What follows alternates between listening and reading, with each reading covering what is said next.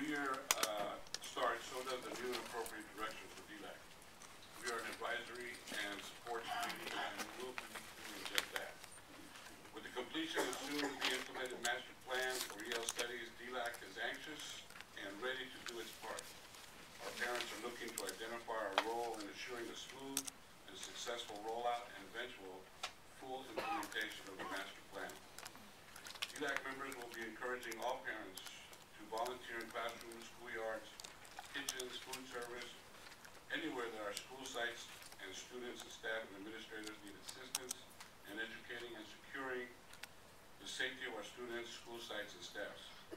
DELAC will also promote attendance of activities such as sporting and academic events. DELAC itself will be more accessible and involved in other areas concerning our students. Our action committee will be partaking not only in board committee meetings, but also will be at CAC meetings, equity advisory team meetings, and we invite all of those committees to our DELAC meetings as well. The issue of disproportionality being designated a disproportionality district is a concern to DELAC. The sense of excessive and perhaps unnecessary disciplinary action towards African American and Hispanic students is a very deep concern for DELAC, and we will follow up on that issue as it progresses through the process. We hope that all of the board members will be attending our meetings and be available to DELAC members. Establishing a channel of communication to provide clear and transparent information between the board, the district staff, and DELAC members is a joint venture, and it's a two-way street. It has to be from DELAC and from the district and board as well. We, of course, extend ourselves to all our board members, the superintendent, and to district staff. Thank you. Thank you. Can I ask you a question? Sure. So, just from this board and this district, what help do you need? What can we do to best support you? Well, information. For instance, the disproportionality designation is a very disturbing designation, of course, and it doesn't seem like too many district members, staffs, or even board members are aware of it.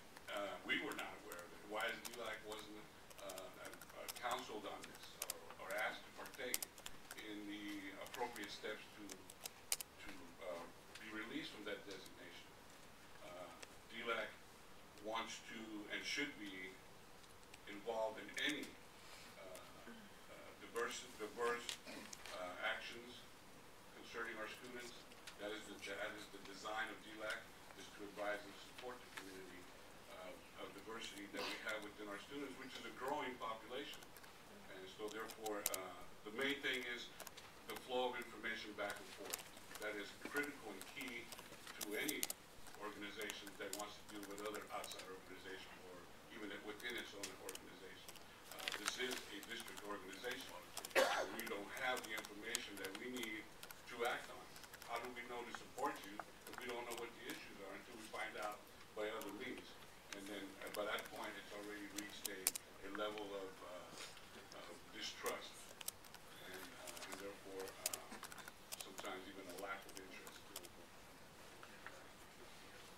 And one of the nice parts of Mr. DeTrinidad spent all last year on the EL task force, attending all the meetings. He's been a very engaged parent, and now coming in as president of the District English Language Advisory Committee is really trying to reach out and make it a viable organization. And at a time when we're just taking on that EL master plan, it's huge. So I really appreciate your energy, and I also appreciate about him is he thinks outside the box. He has great ideas, and he's not just sort of boxed into what, he looks at what could happen, and that's what I hope we can build off of. Thank you. But also DELAC and its members, I do not stand alone. These Right. ideas and solutions and concerns are from the whole membership. So I think that idea of crossing over, I mean, the CAC does that very well, sending out members and crossing over into other committees for information is an excellent one. So we look forward to that this year. Thank you. Okay, and next would be Annie.